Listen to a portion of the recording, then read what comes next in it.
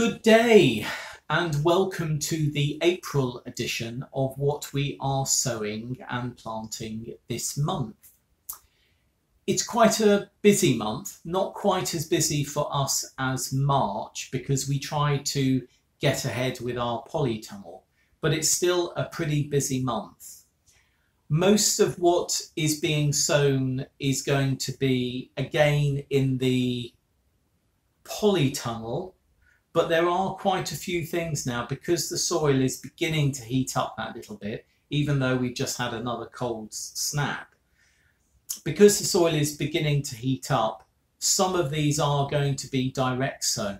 So I'll let you know as I go through. First of all, beetroot. We were sent these Red Crown by Shaz in a lovely packet. Thank you for that, Shaz. And also have D. Chioggia. Now, D. Chioggia are a beetroot we grew a couple of years ago and really do like. It has red and white concentric circles and is fabulous raw and is also fabulous cooked. So I do recommend D. Chioggia. It grew very, very well for us. We do have some, those are going to be sown direct. We do have some modular sown beetroot, which are growing well. They were sown last month and they will be going out in a couple of weeks' time. The temperature, when I looked at the weather forecast a short while ago, it did say that after these few cold days that we are having, that hopefully come to an end today, the temperature at night should be generally around 4 degrees or more. So fingers crossed. Thinking forward to next year, we have some Savoy cabbage January King that we're going to be sowing. Hopefully these will start harvesting from November through to February time for us. Other brassicas that we're doing are a Calabrese green sprouting, which I am hoping will do well for us this year. I expect to be harvesting this around sort of August, September time, if all goes well.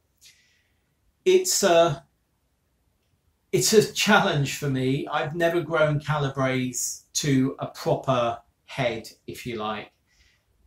It's always, for me, turned out to be something like a broccoli rabe, where it goes to seed really quickly and is quite spindly. So I've never got the tight head from a Calabrese that I've grown that has been then edible. So fingers crossed on that.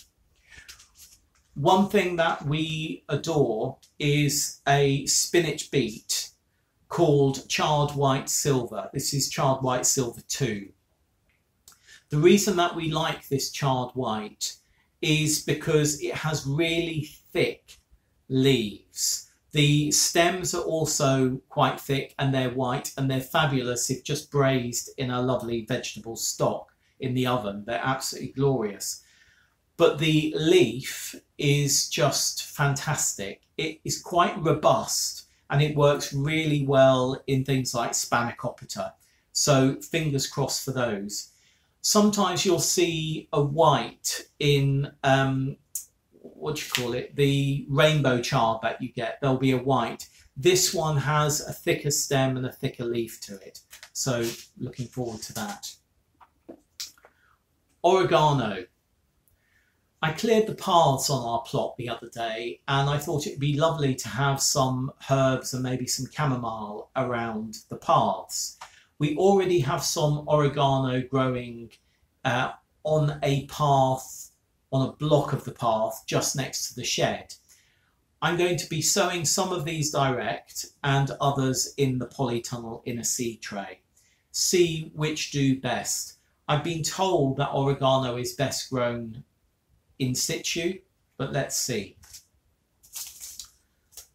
Moving on, Hamburg rooted parsley.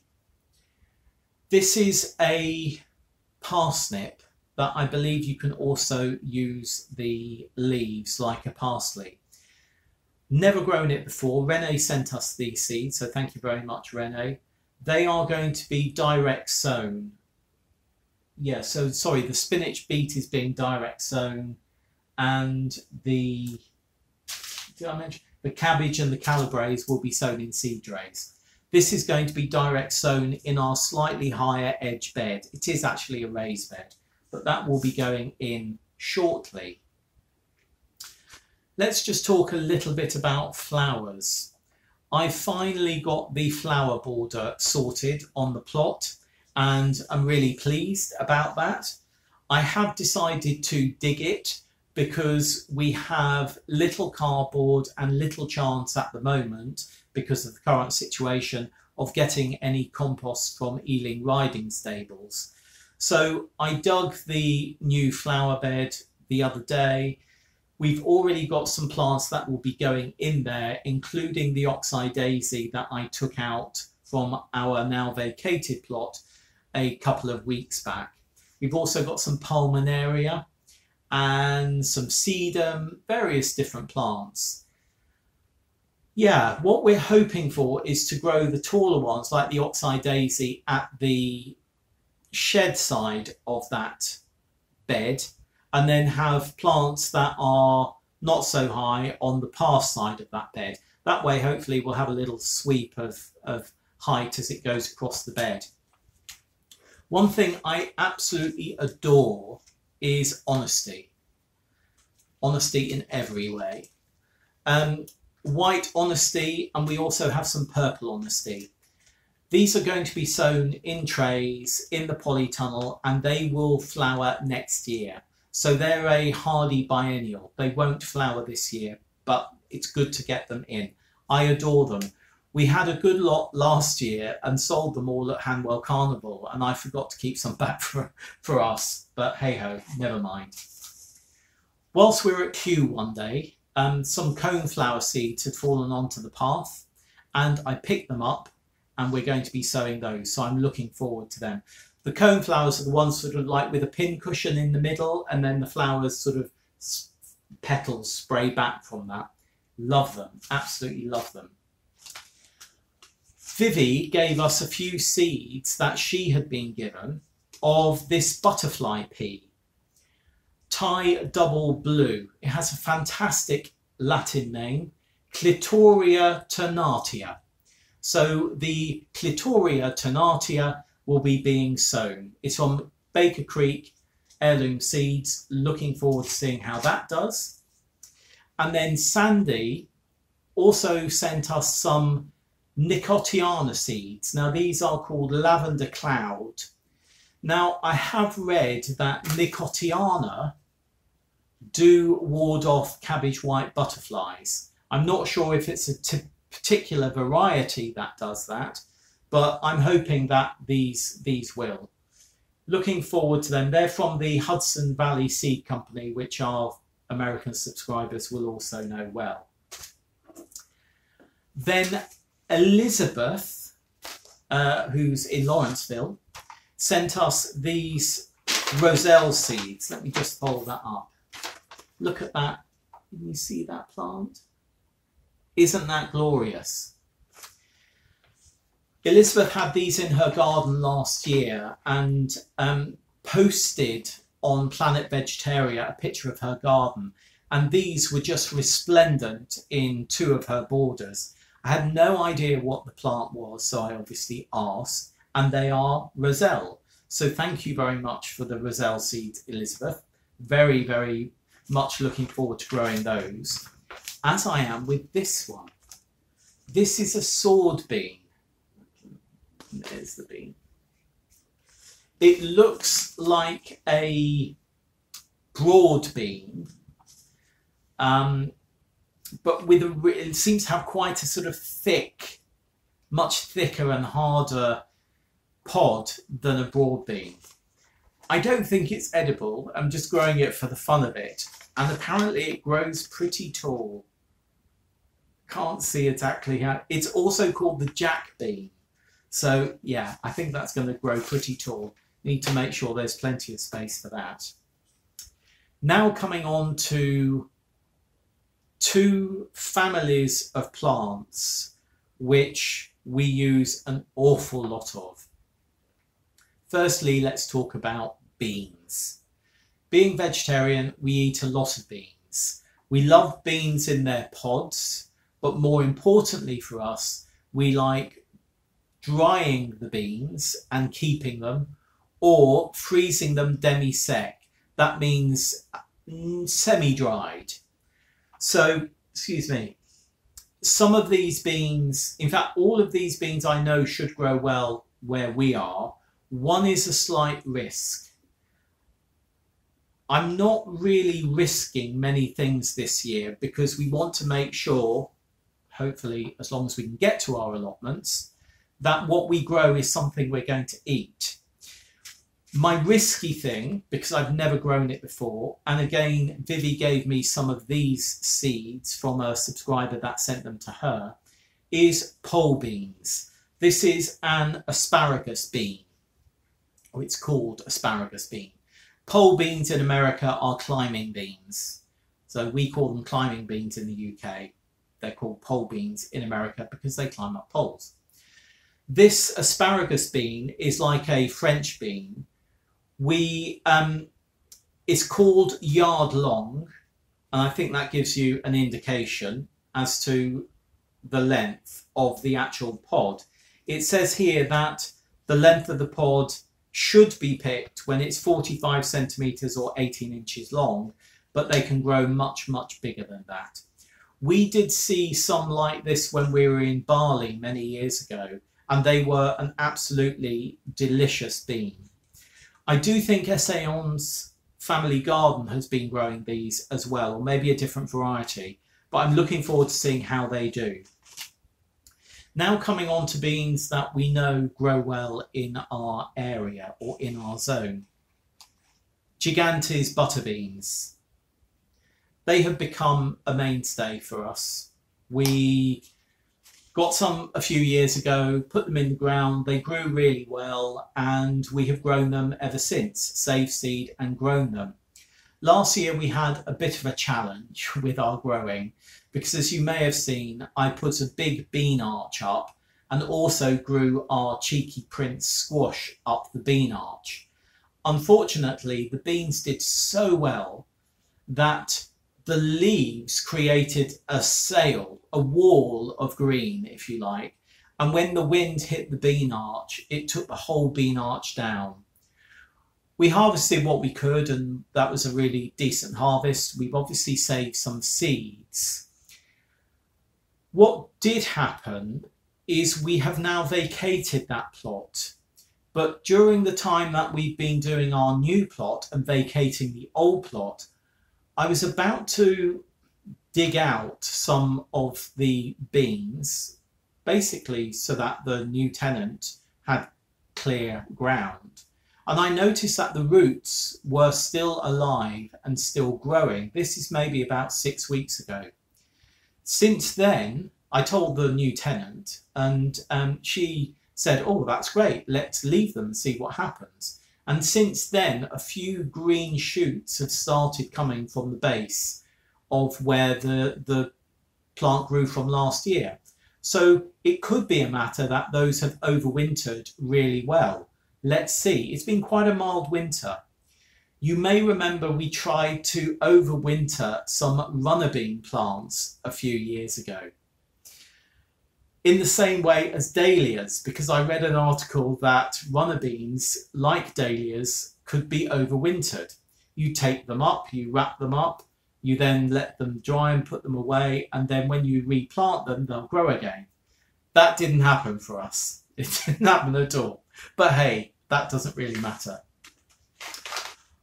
We're growing Borlotto Lamon. Now, most of our beans are climbing beans. There's a couple of dwarf beans here, but most of them are climbing. The reason I like climbing beans is I think you get at least 50% or more on a climbing bean than you would on a bush bean. But some bush beans are lovely to have, and that's why we're growing 2 varieties this year. But Borlotto Lamon, or Borlotto beans, this is Lamon variety, is something that we grow every year. It freezes really well, it dries really well. When we are drying beans now, we do use the method that Vivi showed, which is letting the beans dry and then putting them in the freezer for 3 days, because that will kill any bean fly that is in it. So that's a big issue, particularly in the UK. If you want to dry your beans, bean fly do get in there quite early, and when you take out the beans from beans that you've dried yourself, you could find them with little holes, and that's because the bean fly has come out, has chewed its way out. We don't like that, so we've put them in the freezer. We also demi-sec freeze a lot of our beans, so we freeze them when they're semi-dry. So all of the beans so far we don't eat in the pod. They are purely for drying and harvesting and storing. That's the important thing for us. 2 pod beans, which we are going to be growing this year. Let me find them. In fact, there's more than 2. We have a Madeira Maroon, really fantastic. We got some seeds from the seed detective when he came and gave us a talk a couple of years ago at the allotment. They were fabulous beans. Richard and I really, really liked them. We saved the seed, and the second year when we grew them, we put them in an area and there was some clover in the compost, which I didn't realise. Clover and beans do not go well together, and clover can cause mosaic virus in beans. So that year, all of our climbing beans that were in that bed where the compost had clover in it, they grew to about 3 foot and then just went straight for Australia. They literally just turned down and started growing down. Disaster. And the leaf becomes really skeletal and mosaic-like. But we got these from the Heritage Seed Library, and I was really pleased to see that the seed detective is now a seed guardian at the Heritage Seed Library, so I'm sure these are from him. Canadian and Mountaineer White Half Runner. Both of those are beans to be eaten in the pod. Let's go on to this one. Patricia from Sow and Grow. That's S-E-W and Grow. If you have a look at Sow and Grow on Facebook. Sent us Blue Lake, again a climbing bean. Now these beans, like all beans, but particularly these beans, can be used in their pod, but they can also be used as a drying bean. So we're going to be doing that. Final climbing bean. You may remember we did runners, Shaz's runners last month, and we're also doing some Lazy Housewife that came from Jackie. Those were sown in pots at the very end of March, I think only about 3 or 4 days ago. So those are climbers. This is another climber, and some of you may know this, again from Vivi's channel, Coco Sophie. Now this is the sister bean, if you like, to Coco de Paimpol, but this is a climbing bean where the Coco de Paimpol is not. So looking forward to growing those for the first year. Coco de Paimpol, lovely bean, absolutely lovely bean, to be eaten as a bean rather than a pod. Yeah, they grew well for us last year. I saved the seed, I put them away, and then when I came to do a stew a few weeks ago, I used the seed that I meant to grow with this year. I did say about this to a friend of mine, and the friend has sent me some Coco de Paimpol from France. So I will look forward to growing these. Some of these are also going to Jane Kelly of Jane's allotment, as I promised her some. So they will be winging their way to Jane very shortly. Finally, bush bean, another bush bean, just like the Coco de Paimpol is a bush bean. Rocquencourt, fabulous, waxy, pod bean, yellow, lovely, delicious, yum. That's all I'm going to say. Then, finally, let's come to the other family of vegetables, which is really important in our diet, and that's squash and pumpkins. We eat a lot of squash and pumpkins, and we love them. They make great soups, they're fantastic roasted, and they're just so versatile in so many things.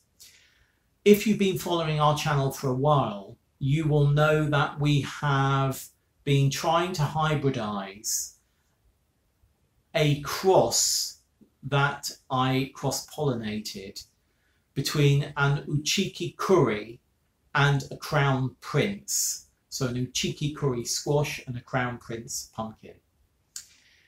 We call it the cheeky prince. The seed from that generation was shared last year and has done really well around the world for quite a few people. One is still growing with Hilltop Farm in Australia at the moment, and Jay is going to be sending us seeds from his because they are really fantastic. The other person that grew them really, really well was Kelly of Kelly's Kitchen Garden, and I'm sure you've seen her talk about them on her channel. Chris in the US from ACS channel, hers grew really well. And then we had one that was really quite a late bloomer. After harvesting, it immediately ripened over a week from being a sort of pale, dusky pink to a deep purple, deep orange. So really pleased with the way that did.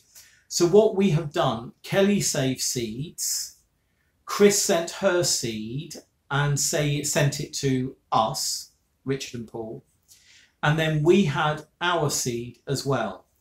Now Kelly's seed, Chris's seed and ours have been kept separate, but Kelly at Kelly's Kitchen Garden and ourselves, we have collaborated, I hate that word collaborated, but we're doing this thing together with Chris, and we have sent seeds out to places all around the world again. So this is another generation of us trying to hybridize the cheeky prince. So this year we will be growing Kelly's, because Kelly sent us hers. We will be growing Chris's, because we have Chris's, and we'll be growing our saved seed. So this is all seed that was saved from 2019 harvests, and we'll be growing it this year. These will all be grown on an area of our new plot. I think it's actually going to be in pots on the vinyl for various reasons because of how challenging this year is at the moment. So fingers crossed on those. As long as I do get some compost, which I'm waiting to receive, those will go onto the vinyl. These others that we have been sent will be going onto another person's plot who said that we can grow these where they have space on their plot. From Sandy again, I think we got Lumina Pumpkin Maxima. Be good to see how that does. Then from Ronna up in the Isle of Arran, we have Moscata. And then from Jerry at So Enchanted, that's S-O-W Enchanted, S-O-W Enchanted. Do have a look at her Facebook page, So Enchanted. We have Blue Hubbard seeds. Always wanted to grow Blue Hubbard. So be interesting to see how those all do. At our community garden, we are going to be growing more cheeky prints there in a separate pumpkin patch. So what we're trying to do is to try and isolate the cheeky prints so that they don't get pollinated by other squash and pumpkins, because they're pretty naughty when it comes to cross-pollination. So that's it. Oh, we did get another thing from Jerry, and that's these seed bombs with sunflowers. Thanks very much for those, Jerry. Again, these are going to be going into they're going to be sown at the community gardens. And they are just little seed bombs, so we're going to throw them into the wildlife area and let them do their own thing there. Super. Oh, wait a minute. Successional sowings I haven't mentioned. Our carrots that we sowed in March are not up yet. The carrots that we sowed in modules in our polytunnel in January are going to be planted out in April. Successional sowings, though, are important, and we are going to be doing early nonce again. So another row of early nonce. So that will be about a month on from the original sowing that we did of those a few days ago. Then we have radish cherry bell.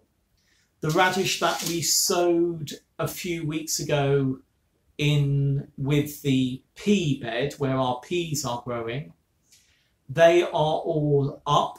They're only maybe about a centimetre up at the moment, but they're up and doing fine, as are the turnips that we sowed.